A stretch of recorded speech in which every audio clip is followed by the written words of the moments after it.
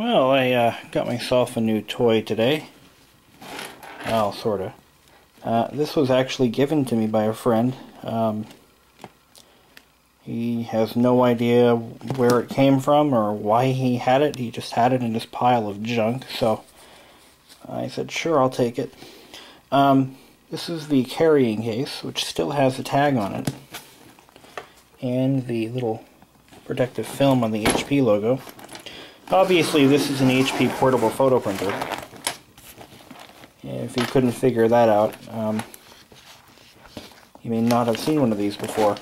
But anyway, still has everything with it, all the manuals. This is the A440 Photosmart, which is designed to be used with an HP camera or by itself. There's the French manual and the warranty, special offers, and according to the copyright information, this is from about 2007, about 4 years old. Never ever been used. Still has the sample photo paper with it, one sheet, which I'm going to discard. Here's the software.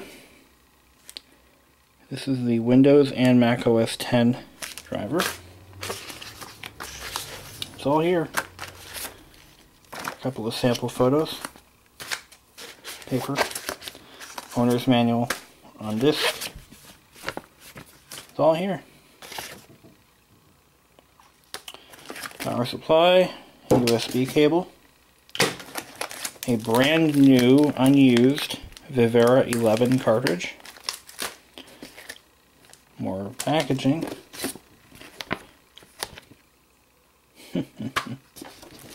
and the pièce de résistance, the actual printer, still in its protective packaging. And here is the shoulder strap. I'm going to carefully place that on the floor. Alright, so let's go ahead and open her up. Get the packaging all off. There we go.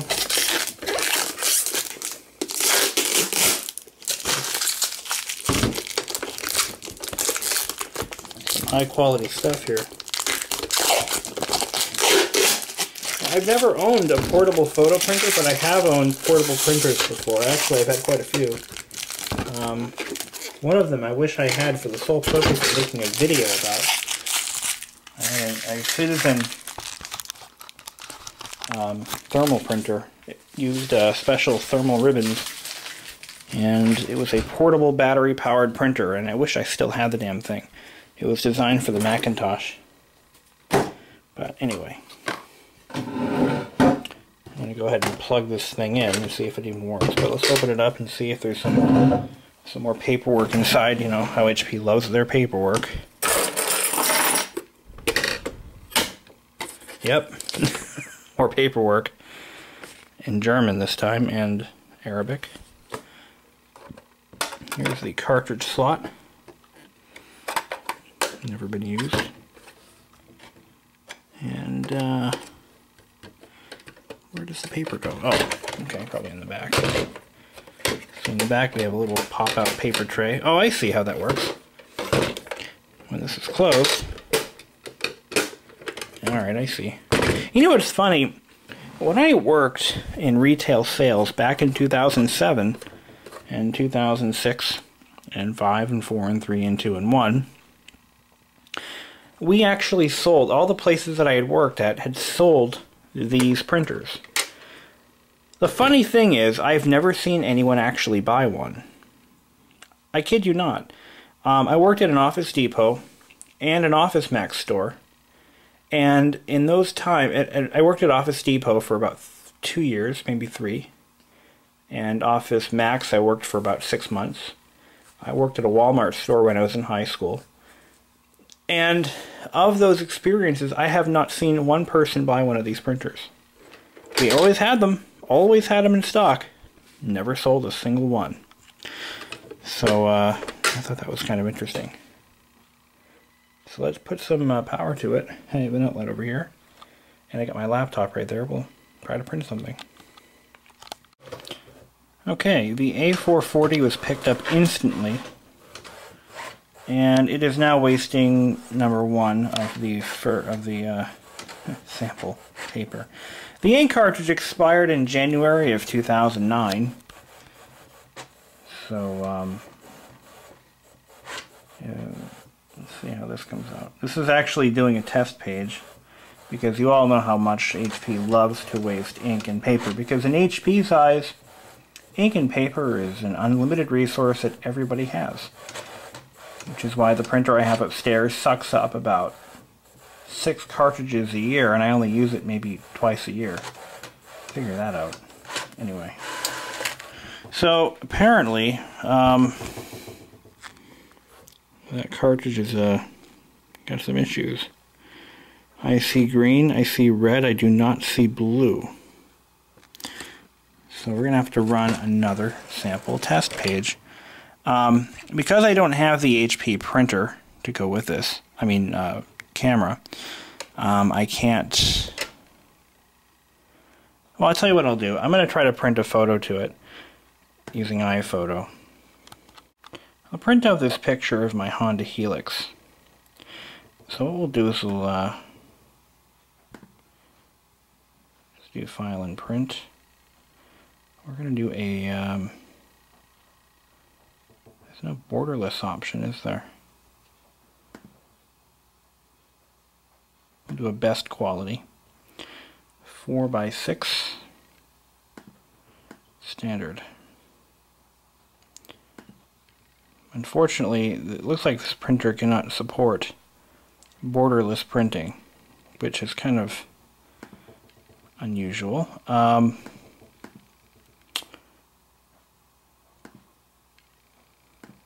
Nope, most certainly cannot. Alright, well, we're going to go ahead and print it. See what happens.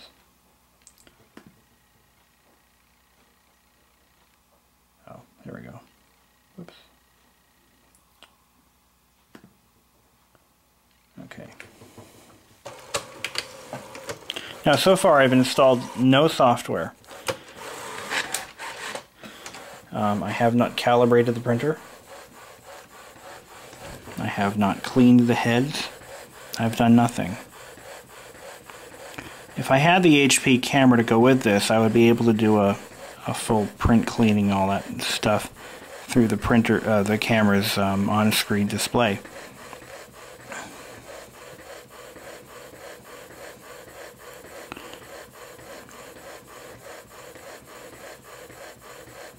So the blue hasn't kicked in yet. I may try to reseat the cartridge. Maybe that'll fix it. And then I'll print the photo again.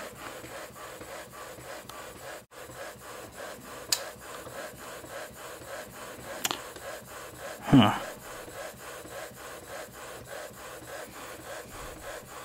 Maybe there is something to that expiration date after all.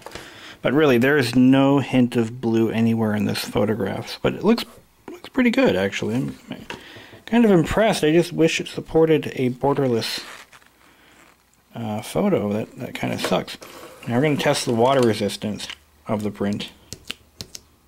Not bad. If I printed this on my other printer, it would have completely washed away. Alright, we're going to go try reseating the cartridge. I did take the film off, right? Yep. Hey, wait a minute. I don't see... No, maybe. I'm thinking I don't see... I only see 2 print heads, but I could be wrong. I could be mistaken.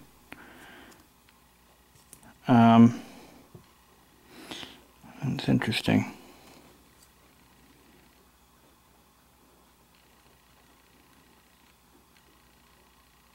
Yeah, I see 3 rows of print heads. Okay, we'll put it back in.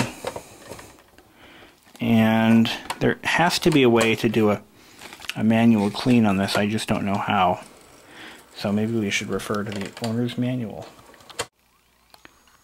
Well, luckily, through my Max control panel, I can actually clean the print heads, which is a handy little procedure. We'll see what that does. The printer's 4 years old, so we're actually using it for the first time ever. It's kind of cool. I looked at the manual. There's no way to clean it from the owner's manual.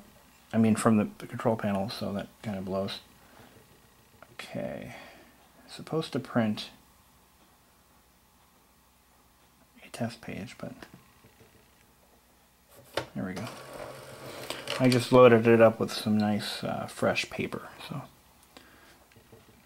did not print a test page. So we will try that on our own. Here we go.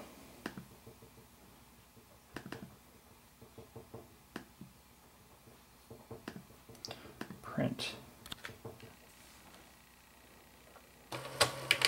I will say I ran that photograph under tap water, under the faucet, and it actually didn't run at all. And I'm amazed because the photos that I print on my other HP printer, the new one, are not waterproof at all. The ink runs with the slightest amount of moisture. So that's not printing blue. Son of a bitch. There is no blue ink. So what do we have here? A dud of a cartridge or what? That really pisses me off. Well, the good news is we got blue, but we lost yellow.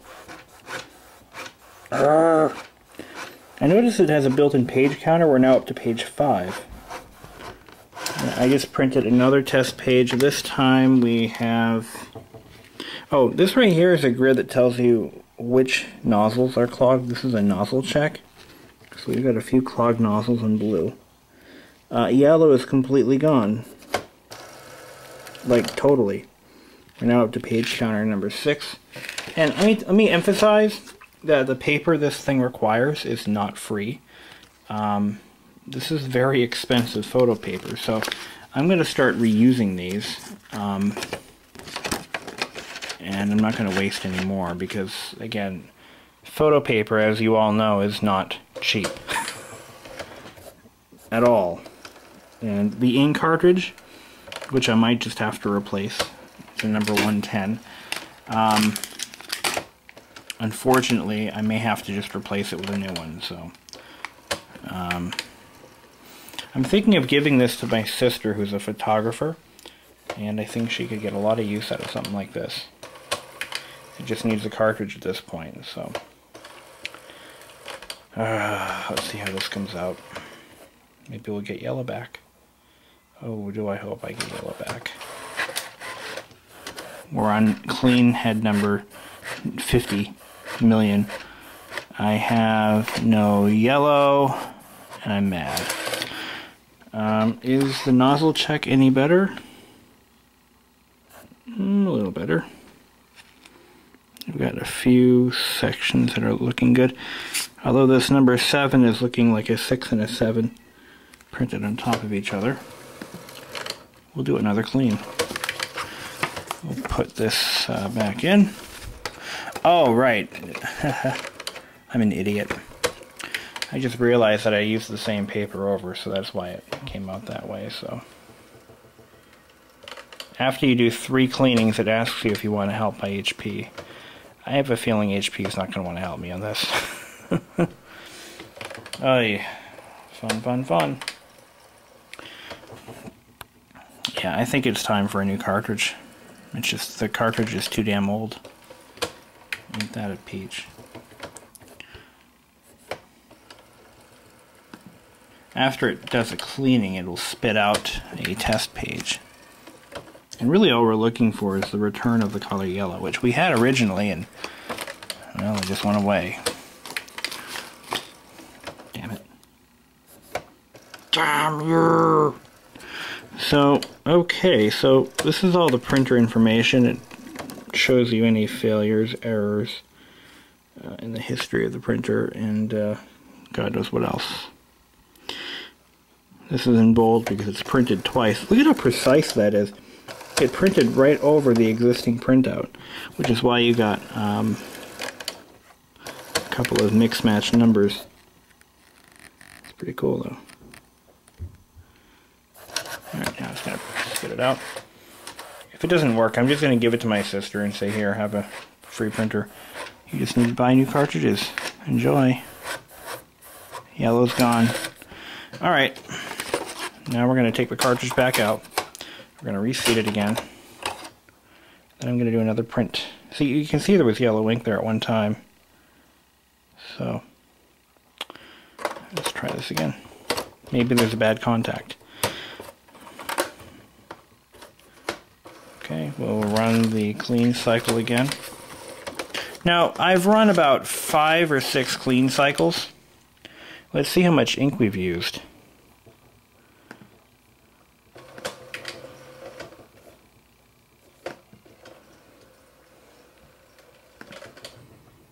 Oh, it still says they're full, so that's good.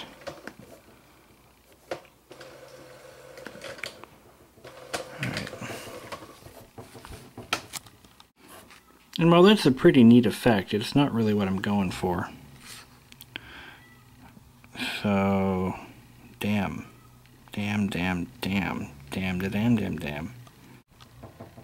Oh, what now? As you can clearly see, I still have no yellow. Damn it. I'm going to try something cool. I'm going to print the same photo on top of the same photo for like 3 or 4 print jobs. Let's see what that does. I know some of you are going to mention this, I did clean the contacts in the cartridge, and I even soaked the cartridge in a in rubbing alcohol, which usually takes care of them. The color print cartridge is faulty or incompatible with this printer, with the error I just got on the screen. You know what? I'm starting to think that this printer sucks. That's what I'm starting to think. So I think that cartridge is actually faulty. Go figure. Why now? Why all of a sudden? Why not yesterday? Why not 4 years ago when it was under warranty? Ah, yes, because it was never used when it was under warranty. And that is the one of the downfalls of new old stock products. See, there could be a cartridge problem, or it could be something more serious. But because whoever owned this never bothered to, you know, use it while it was still covered, you see the problem. Same issue with my IBM PS2 upstairs. Even though it was technically new old stock, it was never used under warranty, so when the floppy drive had failed in storage, it was never covered. So, anyway, so yeah, that's kind of a problem. This cartridge is definitely not good. So, and now the printer's even rejecting it, which is a shame, because it's so nice. Or not. Let's try restarting it.